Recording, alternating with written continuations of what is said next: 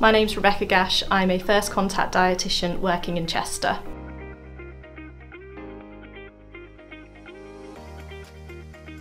I see a variety of patients in the primary care setting.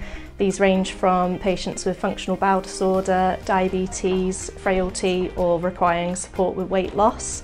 I see patients referred from other clinicians working in primary care, or they can be directed straight from reception to me. Patients that would usually be booked in with a GP or another clinician could come straight to me instead. Hi Steph, it's lovely to meet you today. So my name's Rebecca, I'm the First Contact Dietitian who'll be seeing you. And how can I help?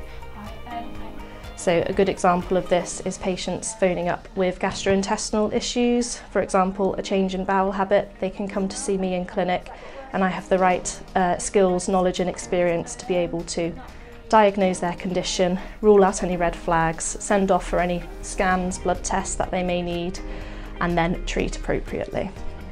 Has anyone else in your family suffered with anything like this before? No.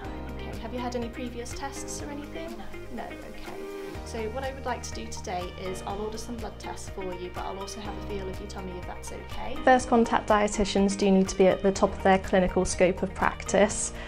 This is because we see undifferentiated and undiagnosed patients in primary care.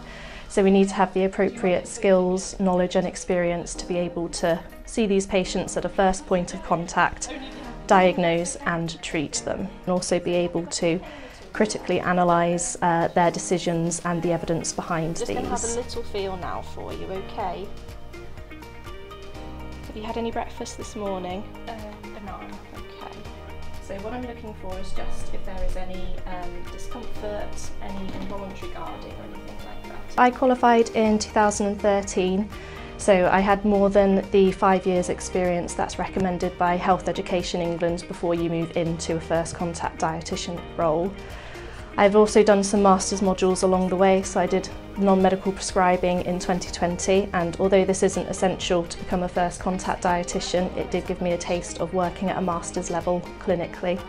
So I didn't feel anything untoward there, so what we're going to do is I'm going to order a set of blood tests. I'm going to screen you for something called celiac disease. I thought it was a fantastic opportunity for dietitians to be working slightly differently and to support the ever-growing pressures in primary care and the NHS in general.